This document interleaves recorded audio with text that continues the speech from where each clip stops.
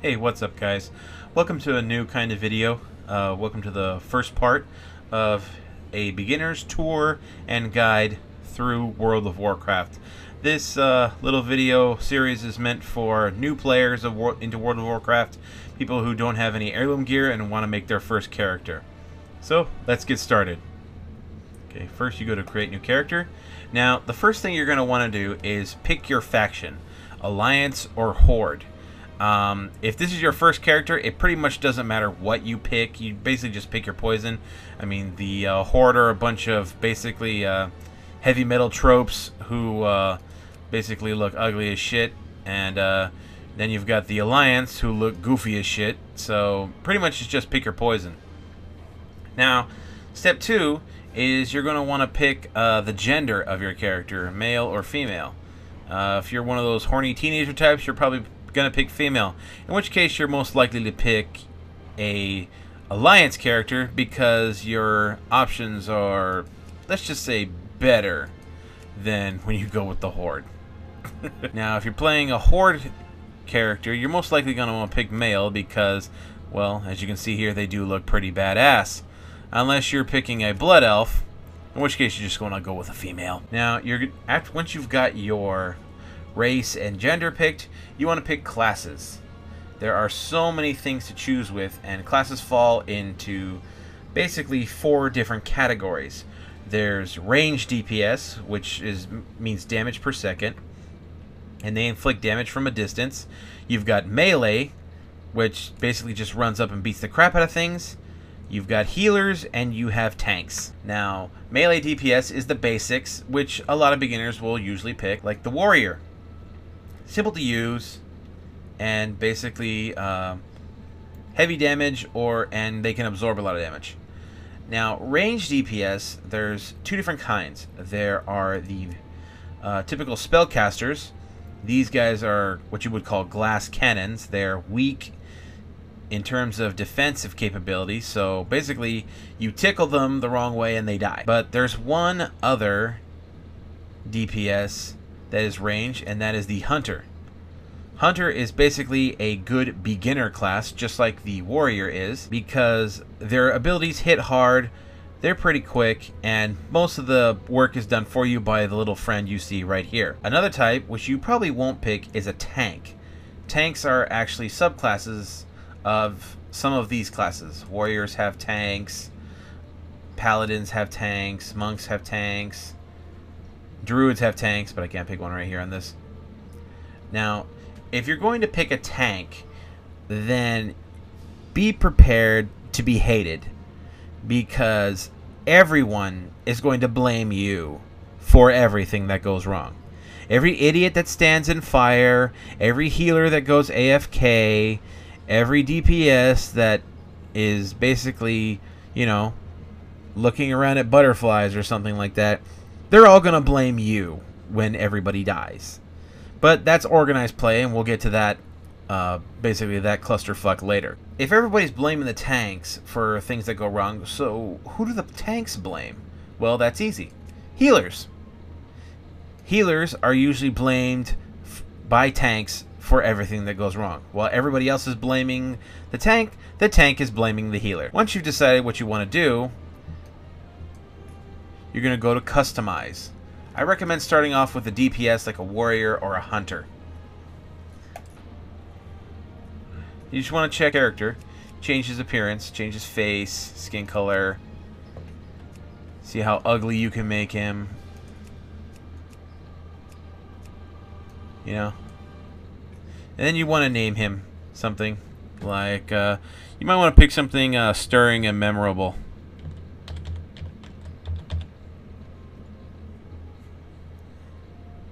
And then you just go to finish. Okay, now that you've made your character, here we are in the game itself. This is where you'll be starting off. This is referred to as a starting zone.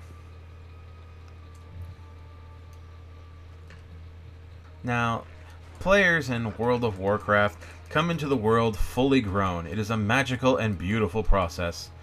And just like babies in the real world, they come into this world pretty much dumb and no idea what they can do. That's what this place is all about. Here we have the wet nurses who will take care of you using quests and friendly advice. Now let's explore where you're going to be starting off here. As you can see here, you have a great deal of help to fight the monsters in the area, and the monsters aren't even technically hostile. See that yellow glow? It means they won't do anything to you unless you attack them. Like that. Now, you're basically just going to be wandering around here doing menial chores for these guys here, as they teach you how to play the game and how to be whatever it is you want to be.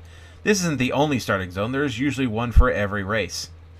Now, once you've spent some time here in the starting zone and you've done some leveling up, you're going to finally know how to walk, just like a baby. And that's what you're going to be doing for a long, long time. You're going to be walking, because that's the only way you can get anywhere. You see these cool horses these guys are riding? You don't have one yet, and you won't get one until you're level 20. By the time you're ready to leave here, you'll be about level 10.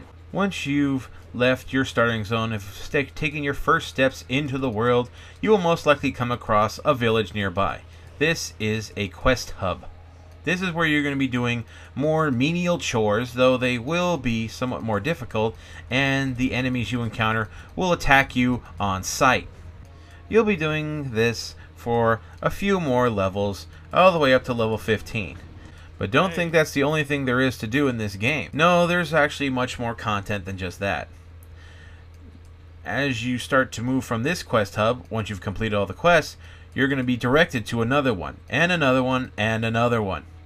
Eventually, you're going to be pointed to something called a dungeon. Now, you may have encountered a couple of friends who are helping you level up, and you may be tempted to go into this dungeon to see what you can find. I mean, you're probably pretty strong at this point.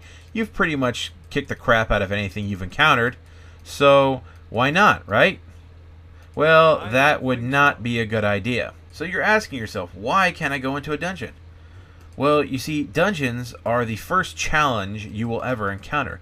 They require planning and a diverse group of people, all with dedicated roles and assignments.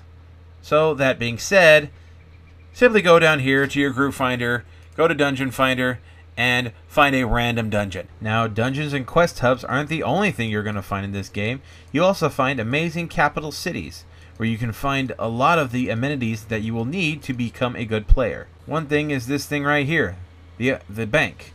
This is where you hold all your items so that people don't steal them from you, or you don't fill up your space in your bags. You can only carry so much. Over here, we have the auction house. The auction house is where people go to sell items to other players and basically rip them off.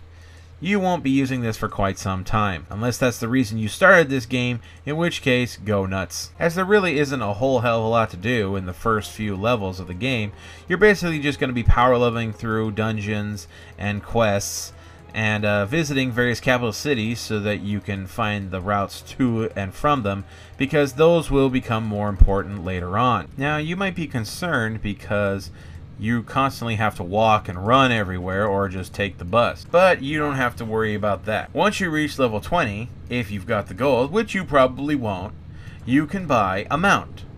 You have to go to your mount trainer to have them teach you how to ride it, and then you've got to go to the mount vendor to buy a mount. You're going to start off with basic mounts, like this.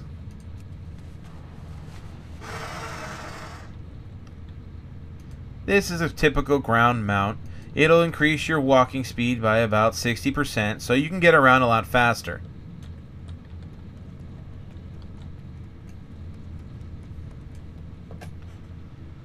Once you reach level 40, you'll be able to turn these mounts into what they call a swift mount, so you can move at 100% increased speed. So you're basically moving around twice as fast as you normally do. You're going to use these to get around a lot. Now, pretty soon you're going to get pretty damn sick of all the constant grinding for levels and stuff, because there doesn't seem to be anything going on here. Well, congratulations, you have discovered the secret of what is remaining of Villanelle WoW. This game used to have a lot of content for the low-level players, all the way up to level 60, but all that has been removed. Blizzard just doesn't seem to like the old game. Now, once you get to about level 48 to 50, you get a little trick that you can do. We're going to go into this here dungeon, and I'm going to show you what this trick is. Now, this dungeon here is called the Blackrock Depths, and you're going to see it in your dungeon finder as a specific dungeon under Blackrock Depths Detention Area. Now, this little gem is an incredible little bug that Blizzard still hasn't fixed, which we're all very grateful for. If you use this bug, pretty soon you will be a towering beast. Now, first thing you want to do is queue up for the dungeon and enter it. Now, instead of going through the dungeon normally, you're going to want to go over to that thing right there. Your group clicks on it, and you go to just past the Grim Guzzler. This is the first step of our little bug. Go over here, and you jump down.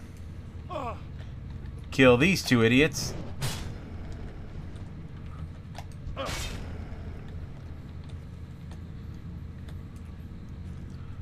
Your party should be able to handle this, and most likely that people will know what the hell is going on. So you basically just have to follow everybody's lead. Now, the first thing you're going to do is go kill that boss right there, that fiery thing. Then you turn around and go this way, and you're going to want to kill a boss that is down that way. Once you've done this, you get a rather large bit of experience. And when I say large, I don't mean like just significant.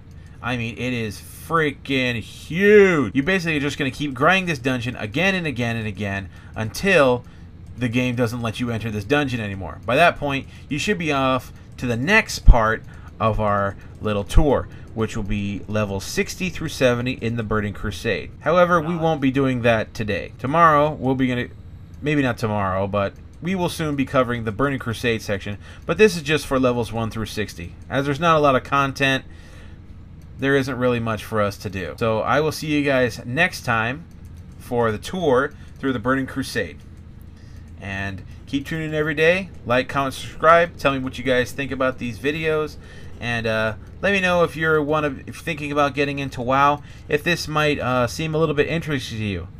But keep following my tour guide through the World of Warcraft, and one day you too could have a badass warrior just like this.